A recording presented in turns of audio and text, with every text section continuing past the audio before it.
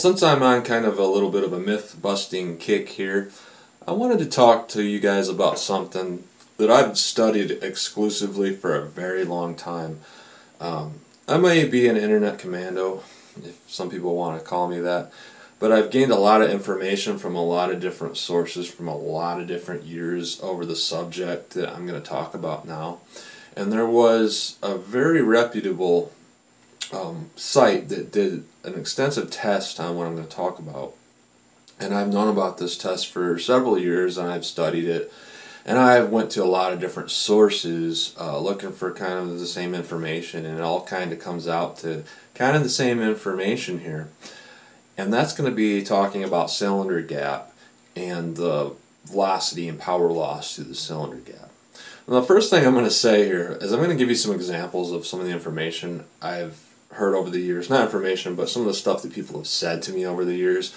I do a lot of comparisons of revolvers and semi-automatics, and I've quote for quote heard what I'm going to tell you, and I've heard people say, well, the semi-automatic's better because you lose most of your velocity out the cylinder gap. I've also heard people say, well, you lose half of your velocity out that cylinder gap, or a high majority of your velocity out that cylinder gap, or there's 100 different ways to put it, but people have told me time and time again how bad the revolver is because I'm losing so much of that energy out the cylinder gap, and it's just wasted energy. Well, Ballistics by the Inch, I'm going to link this below. They actually did a study on this, and what they did is they took a variety of different cartridges and they tested it in this specific barrel they had. First of all, I'm going to tell you how much cylinder gap is pretty common here. Smith & Wesson, they're known for like a 6-inch gap, 0.006. And I got my trusty little gap testers here. This is a 0.006, and if I believe right, it doesn't fit.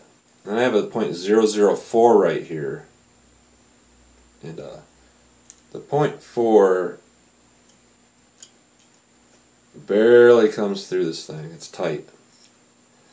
So it's about a 0.004. Same thing here with this. I think this one might even be a little bit tighter. No, it goes through barely starts to go through. And actually, Taurus revolvers are known for having like a 0.002, which can be a good or a bad thing depending on what you want to accomplish with the gun. If you keep it totally clean and you don't fire it much, and you only use it for self-defense, a 0.002 will definitely give you a little bit of an advantage with how much gas you lose over a 0.006, for instance.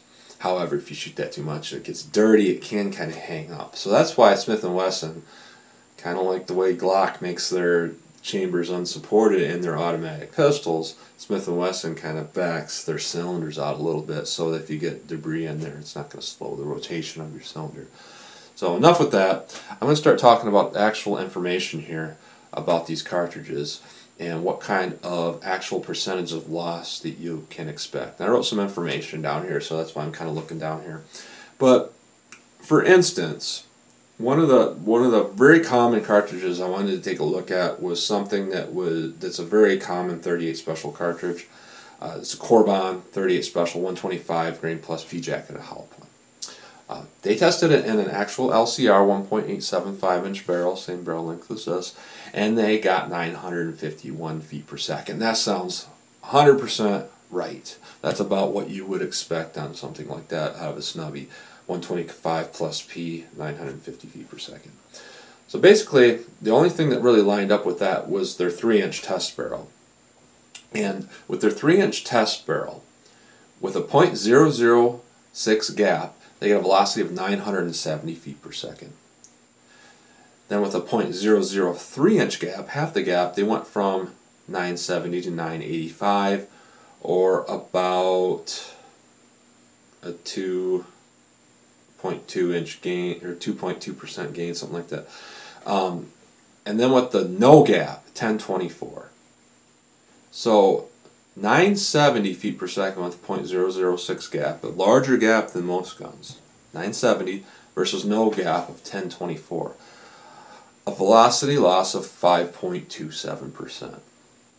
Now I've looked at a lot of these different cartridges, and that's very, very average. You do get some cartridges with far less loss, and you get some with a little bit more, but on average you're talking about a 5% loss in velocity with a .006 cylinder gap.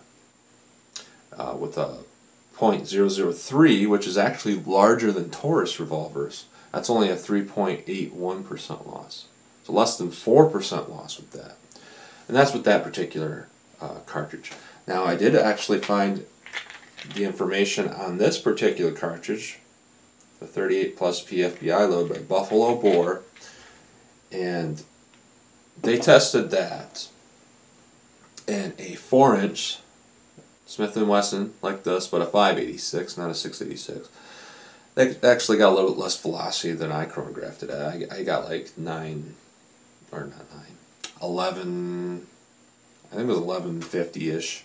I actually got, what they get on here? They got 1101 with a .006 gap and 1096 in the actual gun. So they got about 1100 feet per second. 1101 feet per second with a .006 gap. 1101. 1122 with a .003 gap. 1155 with no gap. So basically 54 feet per second faster with a .006 gap versus no gap.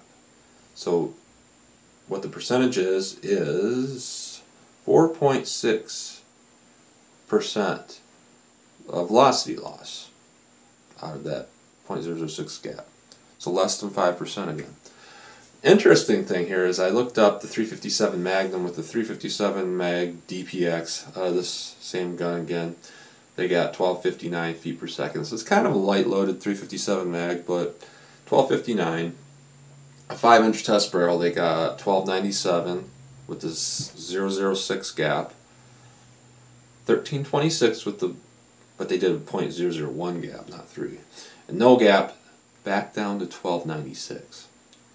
So versus no gap versus a .001, they actually got more velocity with the cylinder gap versus no cylinder gap, which is pretty interesting. They got plus 2.26% when they gapped it off. And then when they went to .006 with that 357 mag versus 000 no gap, they had the same velocity, 1297, 1296. No loss. So basically, my whole point of this is, are you losing most of your velocity through a cylinder gap versus an automatic pistol? No. Are you losing half of it? No. Are you losing a quarter of it? No. Are you losing 10%? No. Can you lose up to 8 to 9%? Yes, with the right loads. I looked at a few different loads, I don't recall what they were, and they kind of started to get into that range. But on average, maybe 3 to 5% of your velocity loss is what you can expect with a .006 gap. If you have a Taurus, though, you pretty much expect 2% loss, something like that. These Smith & Wessons are 0.4, so you're talking maybe 3.5–4% velocity loss and something like this. 3.5 to 4%. What that equates out to is, if you got a cartridge that shoots 1,000 feet per second with no cylinder gap, or a pistol with the exact same barrel and chamber length, you're going to lose maybe 35 feet per second. That's pretty far off from most. So I just want to explain that. I'll definitely put the link down below. You can take a look at this, but that's the common knowledge that's out there when it comes to cylinder gap. What you're actually going to be losing, and it's a lot less than what people say. So I thought I'd explain that, kind of give a rundown of some of this information.